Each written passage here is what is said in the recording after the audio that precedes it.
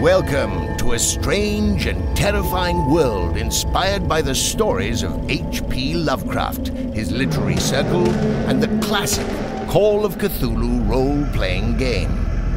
In Call of Cthulhu, the card game, players take on the roles of intrepid investigators and unspeakable horrors, trying to accomplish dangerous missions while battling the forces of their opponents.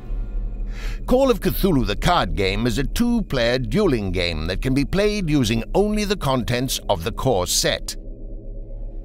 The Call of Cthulhu core set features 165 cards that can be used to assemble 21 different deck combinations right out of the box. The cards are divided among the 7 factions of the Call of Cthulhu card game: the Agency, Miskatonic University, the Syndicate, Cthulhu, Pastor, Yog-Sothoth, and Shub-Niggurath. Any two of these factions can be combined to form a playable deck. In addition, Call of Cthulhu is also a living card game, and your enjoyment and experience of the game can be customized and enhanced through the addition of regularly released 40-card expansions called Asylum Packs. Each Asylum Pack provides you with new options and strategies for each deck in the core set, as well as cards you can use to build original decks of your own. There are 5 different card types in the Call of Cthulhu card game. Story cards create the field of play where the opposing forces will compete. Character cards represent the heroes, villains, investigators, and monsters of the Cthulhu mythos. Support cards represent items, weapons, and strategic locations that can be used by the characters to support their efforts. Event cards represent unexpected tactics, maneuvers, curses, arcane spells, and other shifts that can occur during play. And finally, conspiracy cards are similar to story cards, but they can be initiated by one of the players from his hand. The game board forms the center of the Call of Cthulhu card game play area. It holds the story cards that players will investigate and attempt to win throughout the game, the story deck, from which 1 story cards are replenished, and both a pool and success track for the Cthulhu success tokens. Players place success tokens on the success track, on their side of the game board as they succeed at the stories in the game. Wound tokens are placed on character cards to track wounds dealt to that character. Domains are used to play cards during the game, and the Cthulhu domain markers are used to mark when a domain has been used by a player. Placing a domain marker on a domain drains that domain, and it cannot be used again until it refreshes on the player's next turn. The focal point of the Call of Cthulhu card game is the story cards, which are drawn at random from a fixed story deck and placed on the game board between the players. During the game, players take turns playing character and support cards from their hands and use them to achieve success at these stories. While characters are committed to a story, they may face opposition in 4 different arenas: terror, combat, arcane, and investigation. Every turn as a story resolves, the active player may receive success tokens on his side of a story card. When a player has accumulated 5 success tokens on his side of a story card, he wins that story. A player that wins 3 stories immediately wins the game.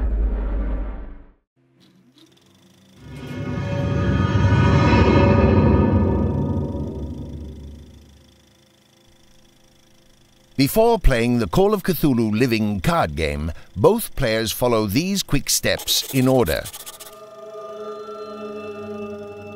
As with any deck of playing cards, each player shuffles the cards in his deck until they're sufficiently randomized. Next, the players place the game board in the center of the play area. They place all of the success and wound tokens in the deep area of the game board. One player shuffles the story deck and deals 3 story cards face up to the center of the game board. The remainder of the story cards are placed face down in the space designated for the story deck.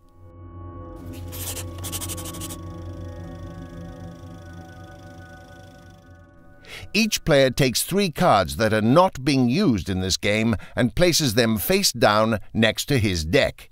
These cards are the domains to which their controllers will attach resources. They should form a back row in each playing area.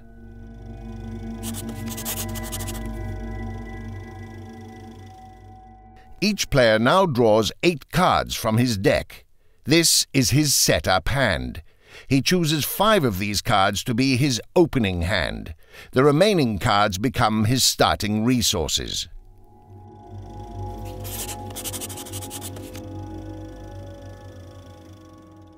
Finally, each player takes the remaining 3 cards from his setup hand and attaches one face up and upside down to each of his 3 domains.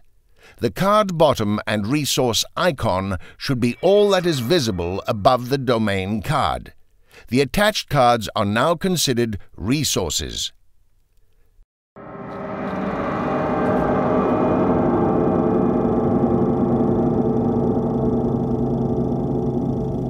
The Call of Cthulhu living card game is played over a series of turns, which are taken in this order: refresh phase, draw phase, resource phase, operations phase, and story phase. Let's take a look at a sample game in progress and see what happens in each of these phases. In this example, player 1, who's playing a multi-faction human deck using agency, Miskatonic University, and syndicate characters, has the following cards in play: an exhausted laboratory assistant, an exhausted strange librarian, and an insane Paul Lamond. Player 2, who's playing a Cthulhu deck, has the following cards in play: an exhausted ocean crawlers, a Lord of the Silver Twilight, and an adult deep one. Player 2 has just completed his story phase, and it's now player 1's turn.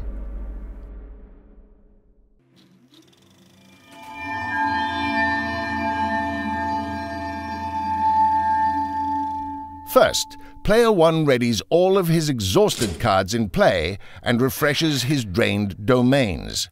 Then he can choose one insane character and restore it to sanity.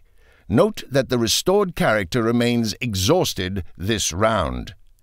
In the draw phase, player 1 draws 2 cards from his deck. If at any point a player has no cards remaining in his deck, he is immediately eliminated from the game and his opponent wins. During the resource phase, player 1 may choose a single card from his hand and attach it face up and upside down to one of his domains as a resource. A resource is no longer a part of a player's hand and cannot be used for anything else. A player does not have to attach a resource in this phase, but early in the game it's generally a good idea to do so, as building up resources allows a player to pay for more powerful cards and effects.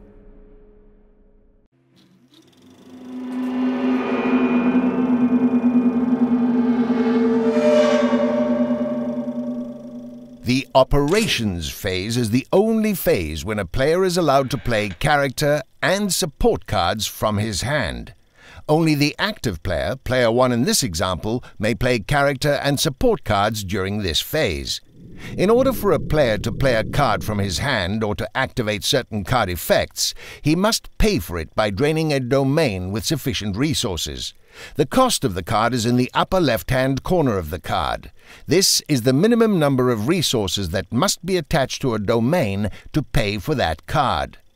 Also note that when draining a domain to play a non-neutral card, at least one of the attached resources must be of that card's faction.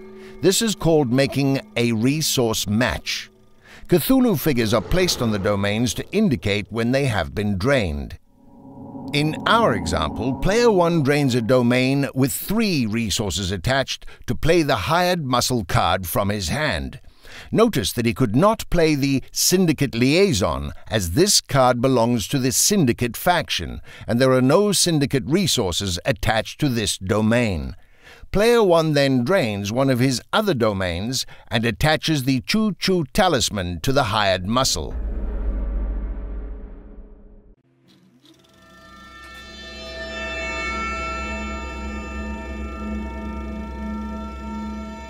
The story phase is where most of the action in the Call of Cthulhu living card game takes place.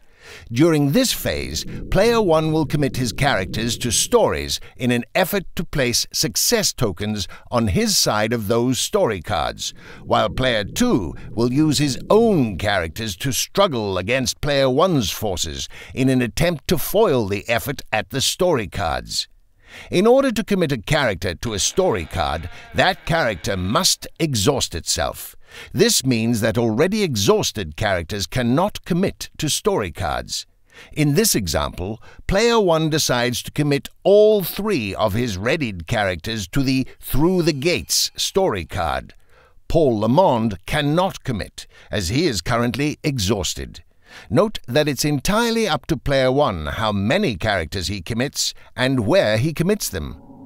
Player 2 may now commit any number of his readied characters to any story where the active player has committed at least 1 character. He decides to exhaust both the adult Deep One and the Lord of the Silver Twilight and commit them to Through the Gates. Player 2 also plays the Event card, Touched by the Sleeper, choosing the adult Deep One as the target. Touched by the Sleeper reads, Action. Choose a Cthulhu character. Until the end of the phase, that character gains 2 terror icons. The active player now selects 1 story at a time to be resolved. When resolving a story, the committed characters go through a series of struggles, and finally, the active player will determine if he has met success at that story. In this example, there is only 1 story that needs to be resolved.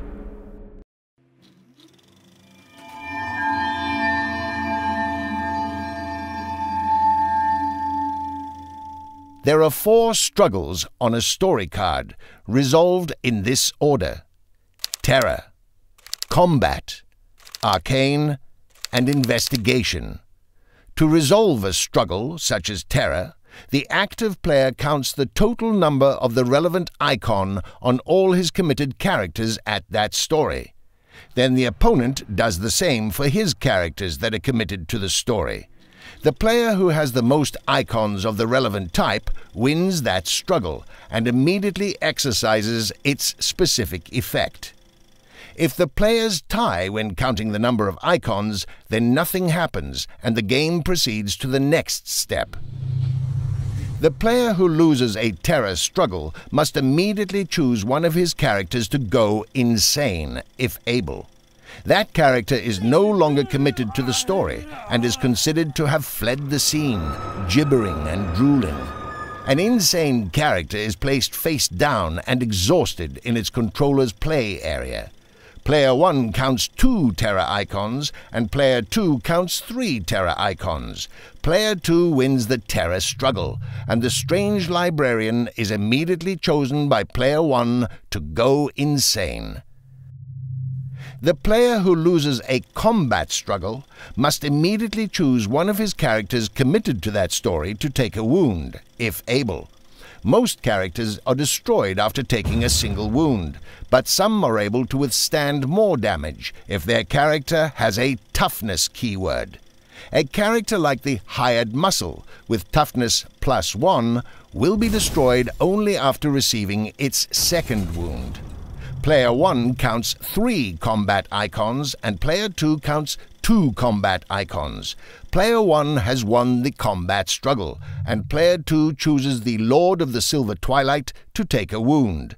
This destroys the Lord of the Silver Twilight, who is then placed in his owner's discard pile. The player who wins an arcane struggle may immediately ready one of his characters committed to that story. The character is still considered to be committed to that story, but is no longer exhausted. Player 1 counts 0 arcane icons, and Player 2 counts 1 arcane icon. Player 2 has won the arcane struggle, and readies the adult Deep One. The winner of an investigation struggle may immediately place a success token on the story card currently being resolved. Player 1 counts 1 investigation icon and Player 2 counts 0. Player 1 has won the investigation struggle and places a success token on Through the Gates.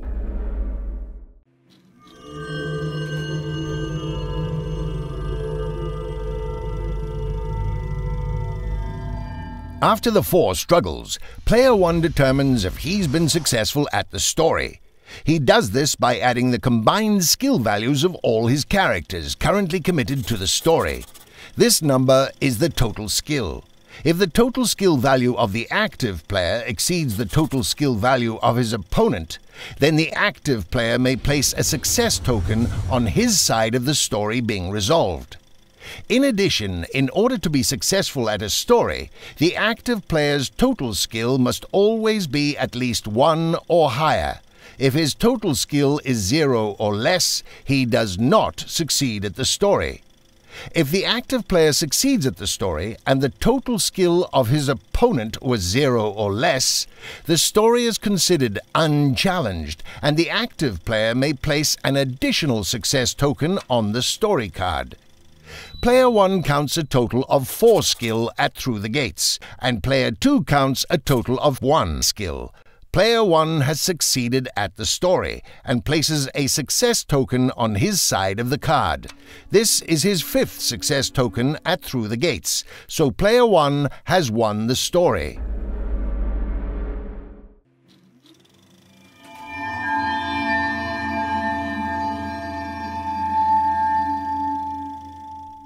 Immediately after a player has won a story, that player takes the story card, chooses whether or not to execute its effect, and then places it prominently in his game area, face up, to indicate that he has won the card.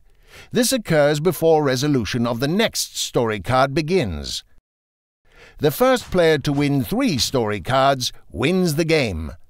Player 1 wins Through the Gates and chooses not to execute its effect.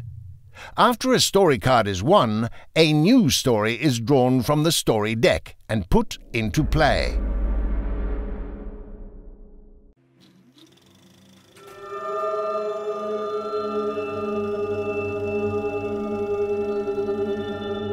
At the end of the story phase, players have one more chance to take actions, such as playing event cards or using card abilities in play, and then all characters are uncommitted from their story cards, retaining their current state of readiness or exhaustion.